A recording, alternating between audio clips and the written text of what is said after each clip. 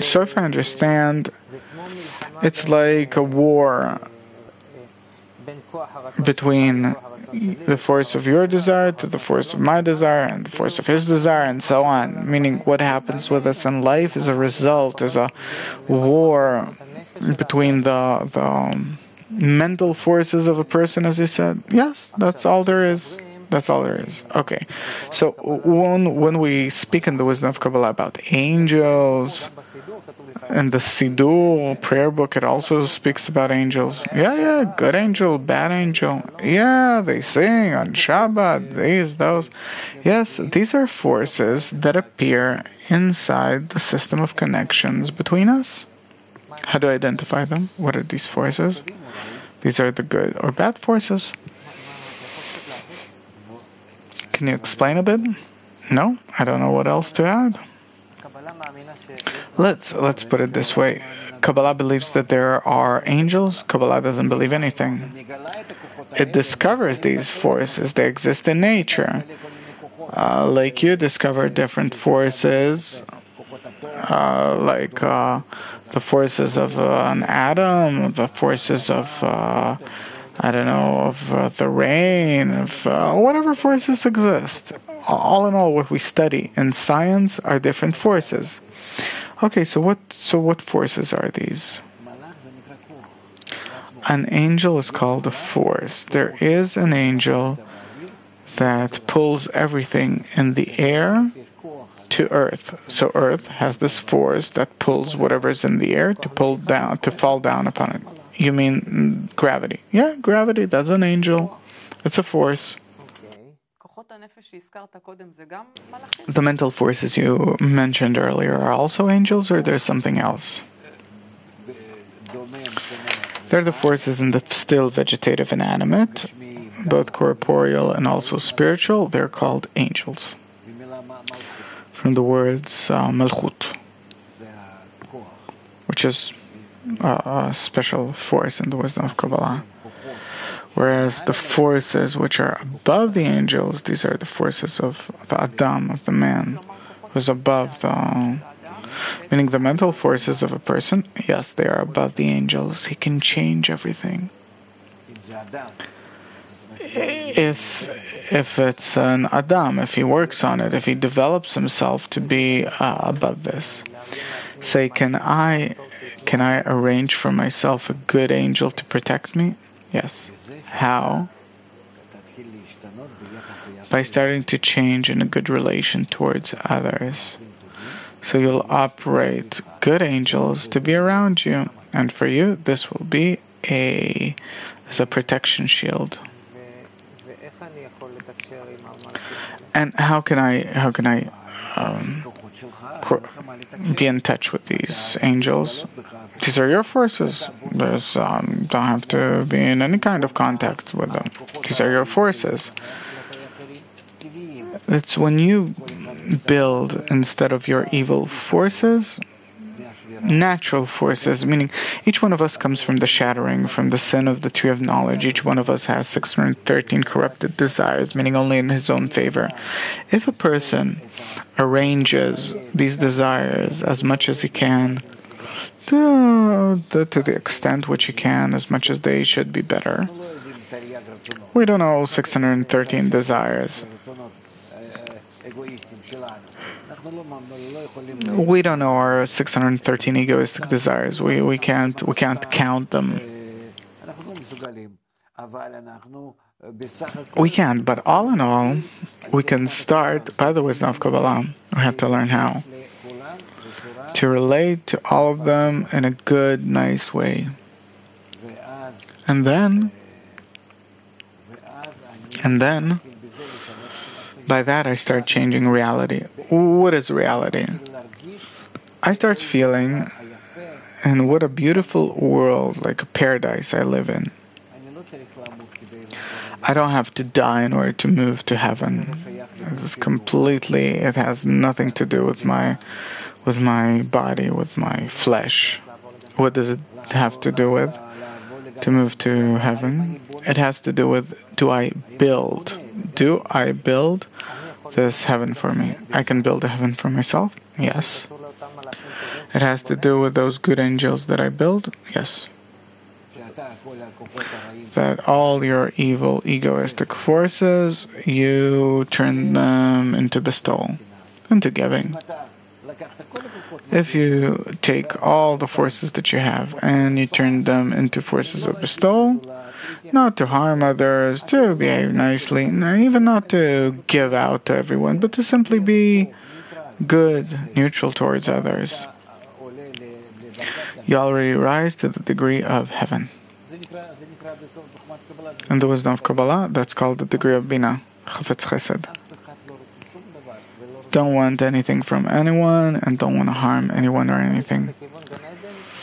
Meaning the first step toward heaven is not to want to harm anyone. Yes. Okay, I understand about the story with the angels, and what's more important is that I understand that the good angels, I can build them, I can create them myself for myself. Yes, because you have bad angels, and you turn them into good angels. Who are my bad angels? All of your forces. All of your forces. Please explain. I mean that you're full of desires, thoughts, and your desires and thoughts, the more they come up in you and they change, you have to keep yourself from inverting them from bad to good. When you measure this good and bad, it's towards others? Yes, towards others. Meaning, so all the aspirations I have that benefit, that make things better for me on account of others, those are evil angels, yes. So I have to catch them and tame them to be good angels, good forces. Yeah, but it's not something that you can do with your hands. You have to learn how to do it by the higher force. It's impossible. It's possible only in a special group, the group of angels, and by working with the light, with the higher force, that changes everything from bad to good. Okay, I have an additional question. I understood the question with the angels. What about there are demons and spirits and the wisdom of Kabbalah? What is that? It's the same.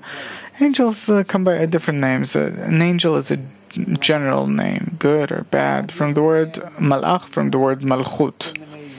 So they have different kinds of,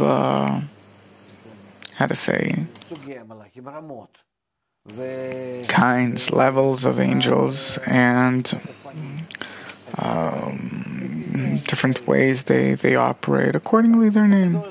Okay, I understand. These are different categories. Okay, now, when we say that there are people, or there were people in history, special people in history, that could make the spirits do things and invite angels, to me, a person that's not exactly engaged in these things, it looks like manipulating these forces, that they have the ability to influence the system. You say that there are different positive and negative forces in the system, and it says that there are people who had the ability to control the system.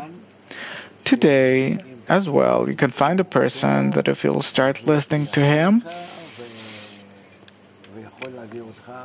he will influence you and can bring you to different impressions from him. He can threaten you, he can scare you. In short, you're influenced by him. It's all forces. That we're inside this system of forces that we're interconnected in. Therefore, there are such people with a very powerful force that simply influences. How does it influence? Any teacher at school, how does he influence small children? He influences them. He can intimidate them. He can calm them down. He can do things. It depends on the different levels. To which extent can he psychologically do it? It's all in all psychology. Kabbalah, it's the continuity of materialistic psychology. Wait a second. Previously you told me, look, Oren, don't get in pressure. I understood that there's an entire method here, and that you can switch or invert your bad forces into good, and by this you organize for yourself a heaven on earth. Yes. Okay, now I understand. Each one of us can influence his life from bad to good if he knows how to use this. Yes. Okay, now I want to ask, are there people who are not me that could somehow influence my system of good, bad angels, good forces, bad forces? Are there people that are like, in network sciences, you can identify inside, everyone is in the network 7 billion, but in the network, if you map it, there are like junctions that there the influence is stronger. Power areas, yes, there are people who have much more stronger forces in the system than his or yours or hers, and so on. So where is it? It comes from nature. You're born with it. Yes. Hitler, Stalin, especially we especially identify evil forces. Or there are those that are like fortune tellers in Russia. There are a few very well-known such people. The less they interest me less. Can I raise myself to a level if I'll be also the center of force inside the network? It either comes from nature or doesn't matter. Yeah, but these are people through which the higher force, the power of light, operates the process, history. They themselves, they don't operate themselves. They even feel that they're operated. They even feel that they're operated. There are such people that have no free choice, but that's how it is. They go forward the way they're operated.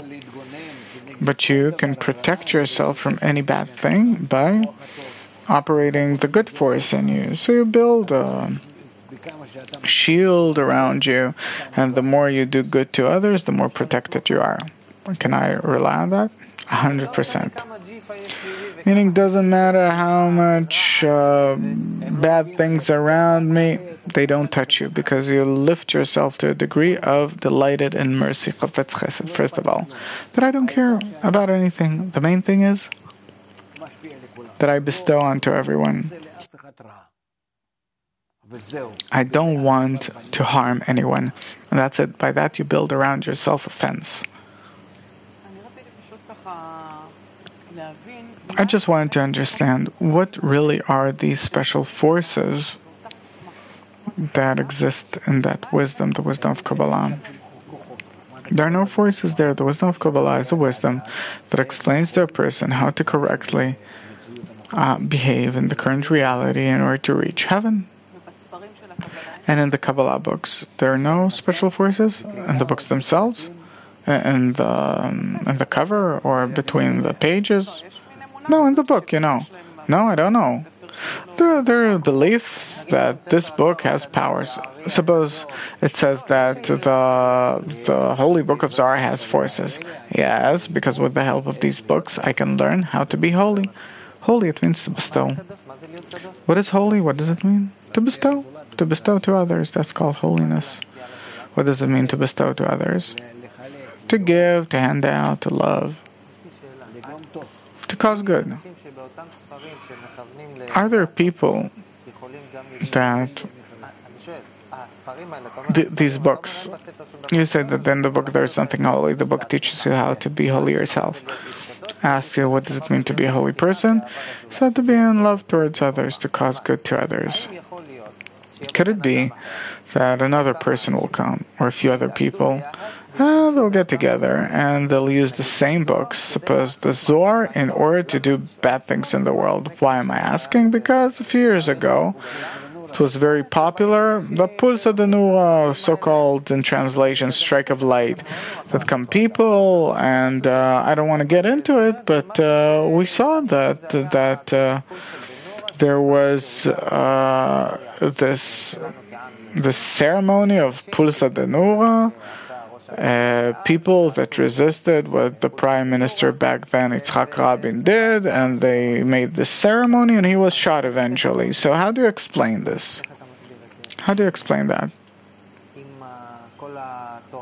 If all the Kabbalah comes to teach a person, or maybe probably who did it, for him it's something, he's sure he did something good, but who can say what's good? These people did not study the wisdom of Kabbalah. They did not study the wisdom of Kabbalah, that's it. First of all, Pulsa Denua, it's something completely, I don't want to talk about it at all. It's, they did, so they did. No, forget the people. I mean, when you say that you can do Pulsa Denua to someone, it's theater. Theater? Yeah, but psychologically it works. A person,